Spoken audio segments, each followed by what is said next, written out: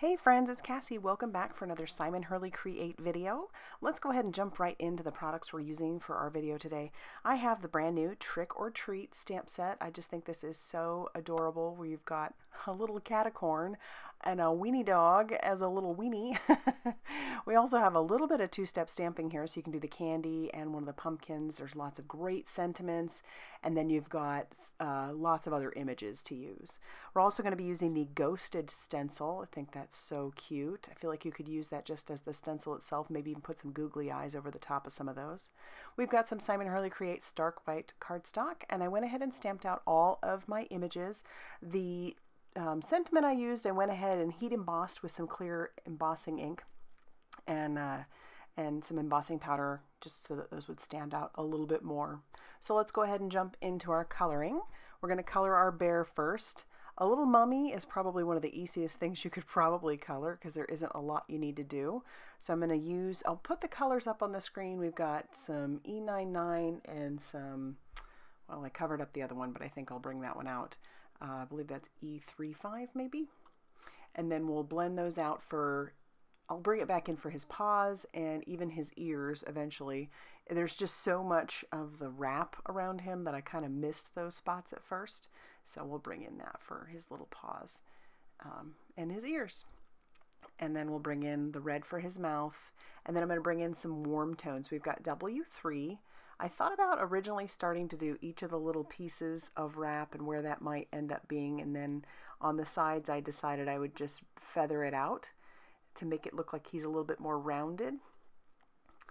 Some areas I'm a little bit more detailed, I guess.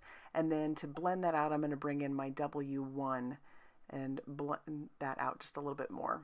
Now we'll move on to coloring our little ballerina. I'm going to start with some E00, but looking at her cute little costume, it reminds me of when I was a child. I grew up in Nebraska. I've said that before, and you know, October 31st is obviously quite late in the year, so you could most likely have a winter storm by that point, or well, it is Nebraska, so maybe it's 106 out. You never know.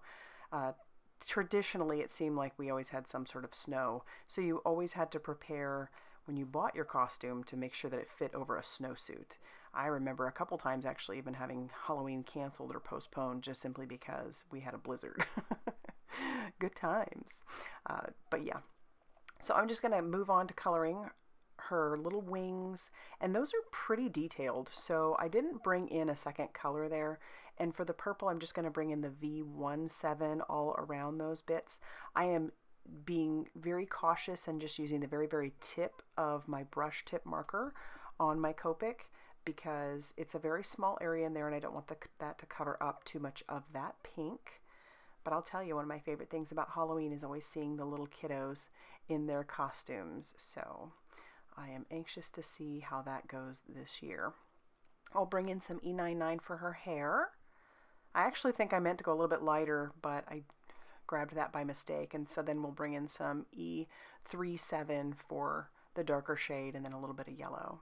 For this little guy, we're going to bring in some E39 for our first color, and it's adorable that he's a little robot. It reminds me of when my son would bring out like his duct tape. He did a lot with duct tape. I think he even made a duct tape backpack at one point. He was like really good with the duct tape. And I'm sure, I think he made a chair once too with cardboard and a bunch of duct tape.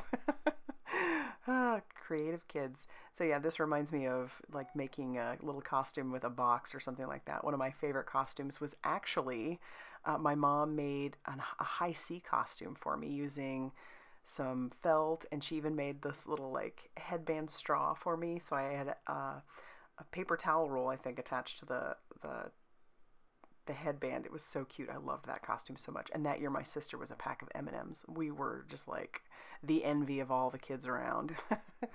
Super fun.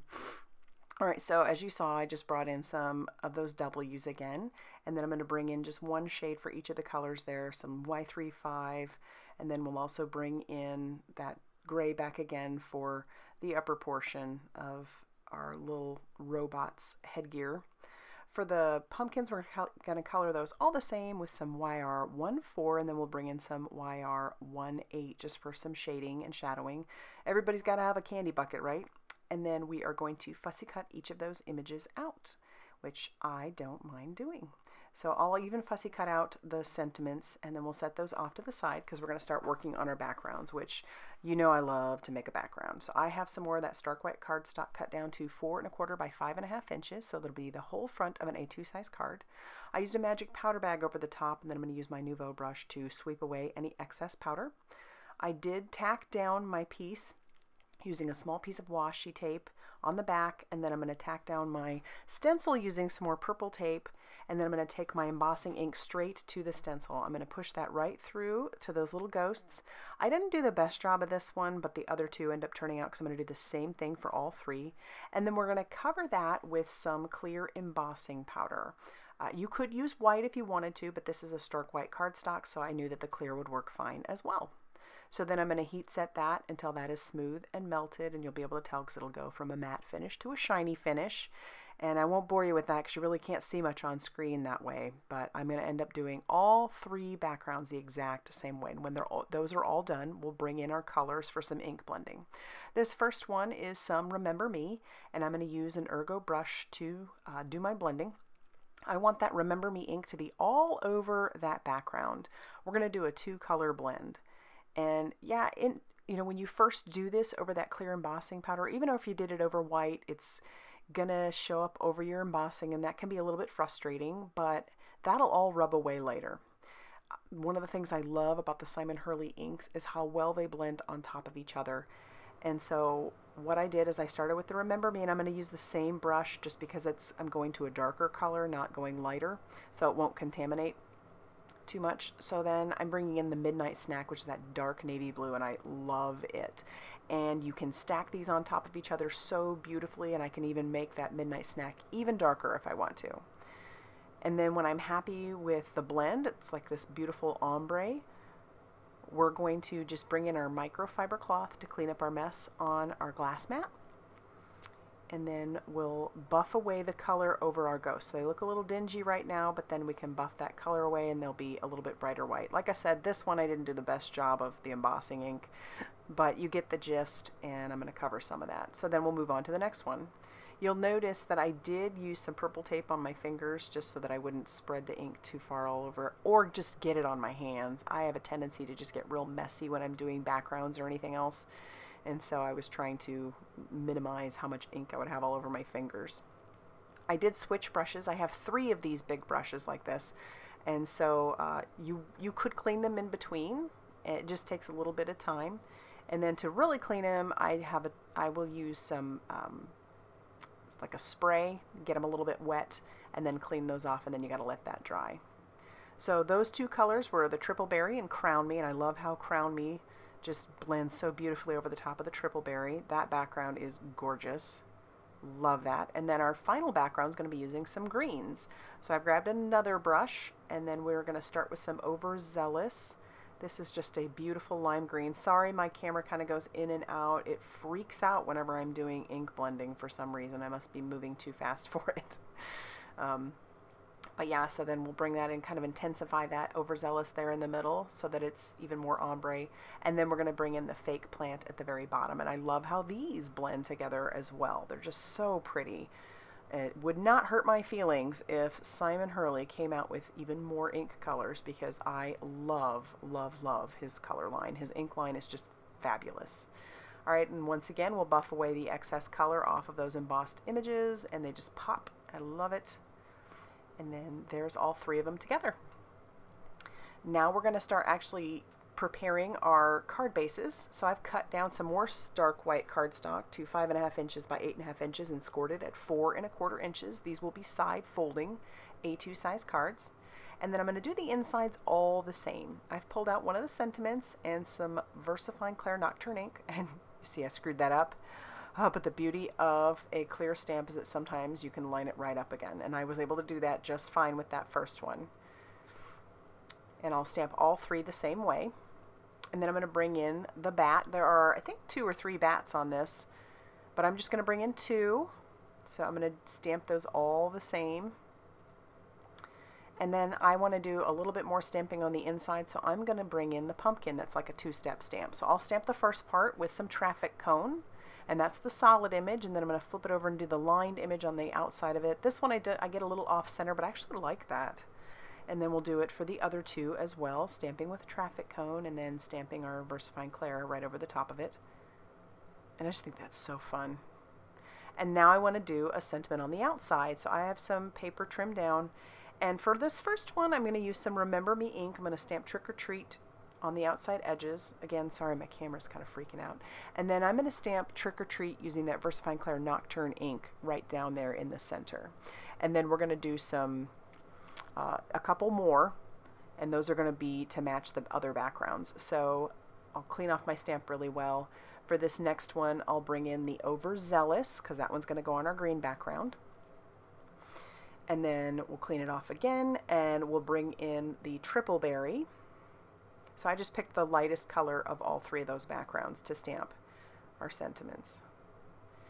And then we'll get ready to actually start assembling. My quality control is going to come in here in a second because he wants to see what's going on. This is Miles, very interested, and he's going to get really involved here in a second.